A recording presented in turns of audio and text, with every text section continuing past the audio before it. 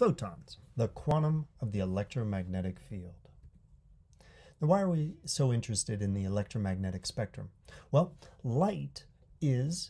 visible light is part of the electromagnetic spectrum, right? It's a part we think of as being very important because we can see it, but there are all kinds of light ranging across a vast array of wavelengths. And these are associated with, we'll find out, a vast array of photon energies. Why are we interested in this broad range of light and electromagnetic radiation? Because spectroscopy, the interaction of light with matter, is the primary means that we use to probe bonding, structure, and dynamics. Light and electromagnetic radiation are associated with photons, so we had to ask ourselves, what are photons? And there's a long-standing debate about whether photons are waves or particles. So let's look at classical electromagnetic waves. We've got an oscillating electric field. It oscillates in a plane here. And perpendicular to that, you have an oscillating magnetic field. Waves also have a well-defined wavelength, lambda. That's the distance between two maxima. Or if we sat here in one place and counted the number of maxima that went by, that would be the frequency. They also have a characteristic frequency. The plane of polarization, that's the plane in which that electric field is oscillating. Now, we can represent waves using sines and cosines. Let's pick a cosine wave here, and then we could represent how the electric field and magnetic field are oscillating in space and time. We could do that either in terms of the wavelength and frequency, or we could introduce the angular frequency and the wave vector and get this little more compact notation with some electric field amplitude out here. Alternatively, we can express waves as complex exponential functions, right? A cosine can be represented as an e to the ix plus an e to the minus ix term, all right? So we could, and that I, remember the I is the square root of -1. That represents an imaginary number, right? So if we have a complex number, we have a real part and an imaginary part. So we could equivalently express our oscillating electric field as this exponential function, either with this exp notation or Euler's number e raised to a power. Importantly, right, there's a real part that represents the physical wave, and the imaginary part contains a phase. And if we're going to compare two waves, this relative phase difference between them is important. If we're going to try to look at the intensity of a wave, we have to take the square of it, the absolute square. And if we're using complex numbers like this notation here, then to get the absolute square, we have to take the complex conjugate times the function. The complex conjugate, that's where we take each value of I and we switch that to -I, or each value of -I, we turn that to I. We do that for every one of those values in the complex conjugate, and then we do the multiplication.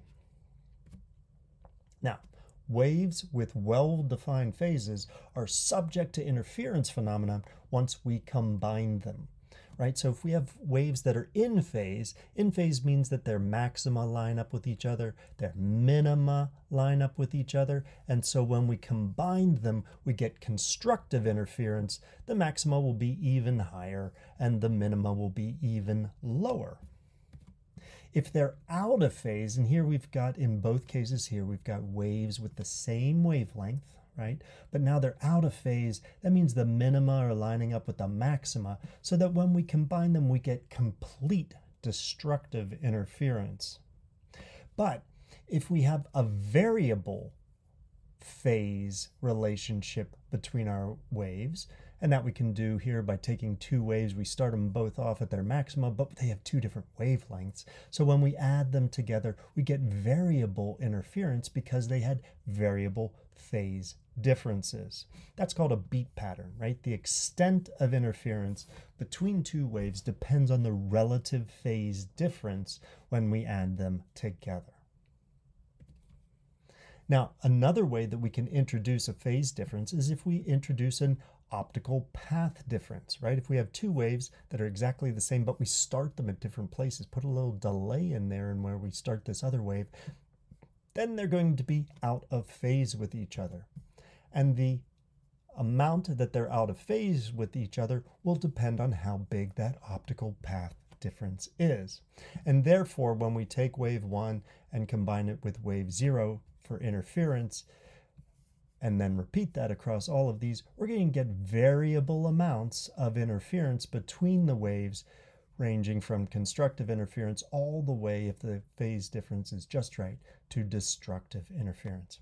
How could we observe that in an experiment? Well, one famous example is the two-slit interference. Imagine we have photons coming through two different slits, and they have well-defined phase, same phase coming in, and then we look over here at a screen. Well, each one of these is going to have a little bit different optical path length, and therefore there's an optical path difference that changes along the screen.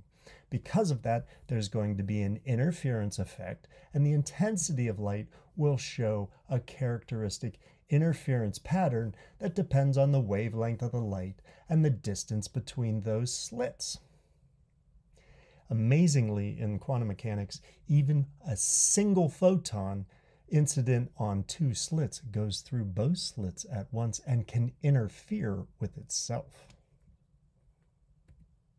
Another way that we could introduce an optical path difference between two photons that are initially in phase is if we have them interact with planes of atoms, for instance. Say the atoms in a crystal, and we had X-rays coming in, and some bounce off the first plane of atoms, and some bounce off the next plane, and some bounce off the plane below that. This looks like a multiple source interference phenomenon. And then when we look at the intensity over here, when we combine all these waves, we're going to see maxima at very well-defined angles. This can actually be used in powder X-ray diffraction to determine the distance between these planes. Now, is a photon really a particle or a wave? And the answer is, that's the wrong question. It's neither. Photons do exhibit wave-like properties. They have an oscillating electromagnetic fields. They have a well-defined wavelength and frequency. They even have this well-defined phase and exhibit interference phenomena, just like we would expect for waves. But they also have particle-like properties. Photons can be absorbed or emitted to exchange energy, and they're absorbed completely, all at once, right? They have an intrinsic spin, we'll find out. An intrinsic angular momentum of 1, but it only has components of plus or minus 1. They can also impart linear momentum. They're massless, and we would normally associate linear momentum with a massive particle, but photons are massless nonetheless. They can have some small amount of linear momentum. So the photon really is a relativistic, massless quantum of the electromagnetic field. It doesn't comport either with our classical idea of a wave or a classical idea of a particle. It has wave-particle duality.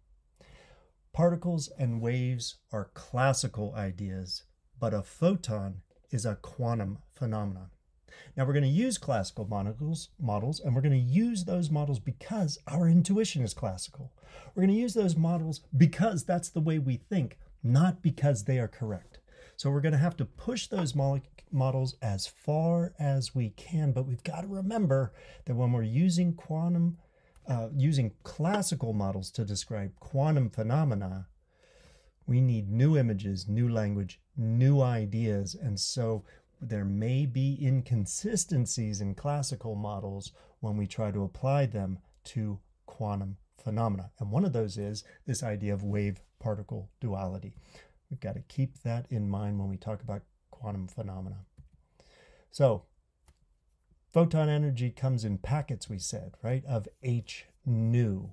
And why is that important? Well, if each photon has a specific energy, then the intensity of a photon field is related to the number of photons, and therefore the power associated with a photon field depends on the number of photons per unit time times the photon energy.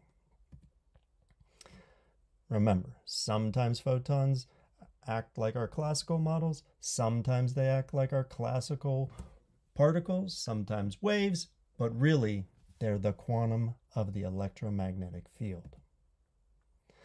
That lets us understand then why different parts of the electromagnetic spectrum are associated with different types of degrees of freedom and excitations of those degrees of freedom, because different parts of the electromagnetic spectrum have characteristic photon energies, and those photon energies correspond to the energy differences of different degrees of freedom and excitations of those degrees of freedom.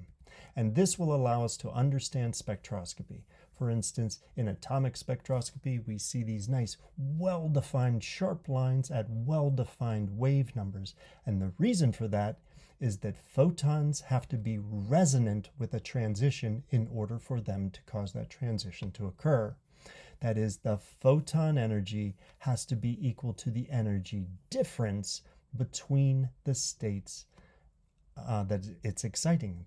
For a transition from state 1 with an energy E1 and state going to state 2 at an energy E2, that energy difference has to match the photon energy. So there's a quick review of wave-like and particle-like behavior of photons and the idea of wave-particle duality in photons, the quantum of the electromagnetic field.